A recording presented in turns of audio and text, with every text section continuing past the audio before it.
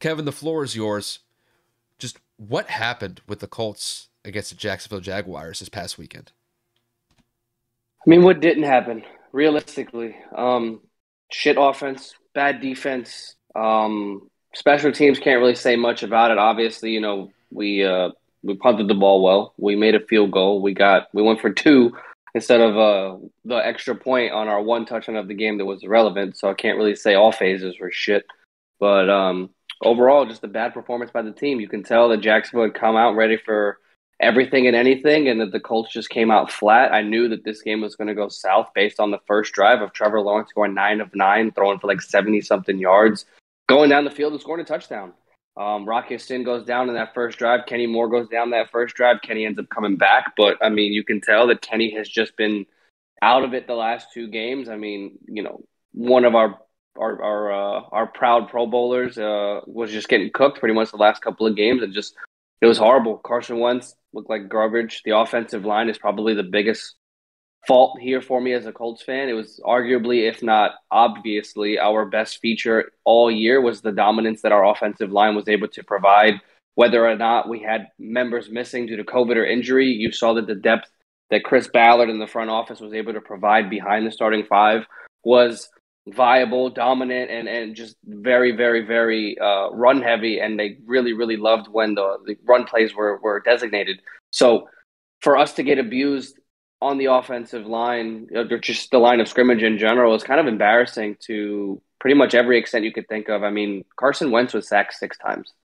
And I know what you're thinking. Carson Wentz is known for getting sacked. He's known for trying to extend the play. But genuinely, I watched this game pretty much almost until the end. Carson had no time to throw the ball today.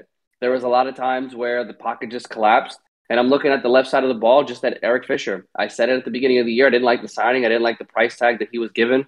And I was right. Whether or not I was right for the right reasons, because I thought that the injury itself was going to be the reason why he didn't play a lot of games. But in reality, his performance is the reason why I'm not happy. He gave up 2 or 3 sacks early on in the first half to Josh Allen specifically. He was getting beat the majority of the game, and he was not benched until the fourth quarter where it was too late. Aside from not being able to protect Carson, they weren't able to provide holes and lanes for Jonathan Taylor. It was always those second and third efforts that Jonathan had to provide, fighting at the line of scrimmage to either spin out or kind of try to break the first or second tackle to really gain any positive yards. We were stopped on fourth down multiple times because Jacksonville knew, listen, load up this box. We're crushing this offensive line all day. We're going to stop them, and they did. Trevor Lawrence looked like Joe Montana today, absolutely unstoppable. The defense that we brought onto the field is not the defense that we've had all year. Darius Leonard was a non-factor. The pass rush was a non-factor. We sacked Trevor Lawrence once.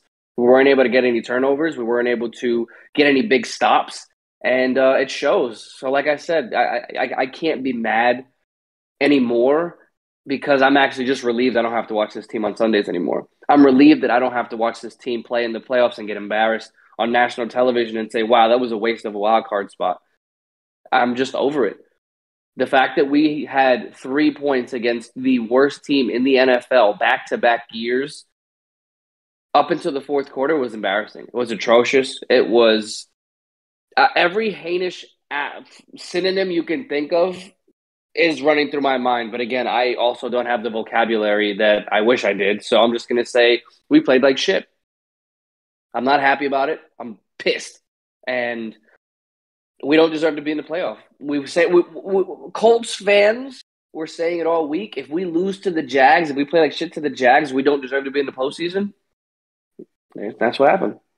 Well, now that the season is over, now that you can kind of take stock of the entire year, what were some things that you could kind of look back on that it's like you could have done some things a little bit differently, and maybe some things that you could look forward to going into the off season and going into next year? My biggest thing that we need this offseason, granted, I know it's different for every Colt fan, but for me, our defense is clearly our best attribute outside of our offensive line, right? Our defense plays well in our zone. We don't know what's going to happen with Matt Eberflus, if he's going to take another job, if he's going to come back, whatever the case is.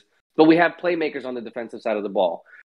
We don't have a pass rush. Our pass rush has been bare minimum all year long. It's been bare minimum. It's been at the bottom of the NFL in terms of league average for the last couple of seasons.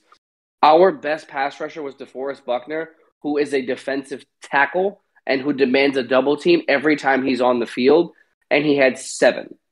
Our first round pick missed about 4 games this year, and he had about 5 sacks. Alquan Muhammad, had 6 sacks this year. Freaking, oh my God. Of course, now I'm starting to forget his name. But the point of the matter is, Kamoko Turi had 5.5 sacks. As a unit, that's terrible. There was nobody that was progressively dominant. There's no pass rush that was really able to get to the quarterback and make their life hell. So that's a top priority for me. I know for a fact we need to go out and get a receiver. I know we need a left tackle because Eric Fisher better not be on that fucking roster next year. So help me, Jesus Christ. Like I said, we definitely need a wide receiver. T.Y. Hilton, I love you. I respect you for everything you've done for this organization. Between you missing basically half the season and being almost a non-factor the entire year when you were on the field, you got to go. Whether you retire or go to another team, that's it. I'm done. I'm over it. Paris Campbell missed 35 games in 3 years, one of our top picks a couple of years back. You got to get the fuck out of here. I'm tired of you being brittle glass. We already had T.Y. being glass, and now you're doing the same shit. You got to go. So the wide receiver room is going to be really, really, really thin. Michael Pittman obviously had a breakout year. So with him being basically the only reliable receiver outside of Zach Pascal, I think we're definitely going to need some help in the wide receiver room. So whether that's free agency or in the draft, I think that those are our top 4 needs. And in no particular order because we need them all. Wide receiver, left tackle, pass rush, and then, of course, oh my God, what the hell did I just say? And I didn't say it. I think we need some cornerback depth. I don't know if Rock Yacin's going to get an extension. I don't know if Xavier Rhodes is coming back. Probably not. TJ Carey was on a 1-year deal. Isaiah Rodgers is on a 10-year. I don't exactly know the length of his contract or his situation. So we have no idea what the hell is coming back in the cornerback room as well. So we definitely have some big needs to fill because this team, if we come back basically reloaded, we're not going to win a damn fucking thing.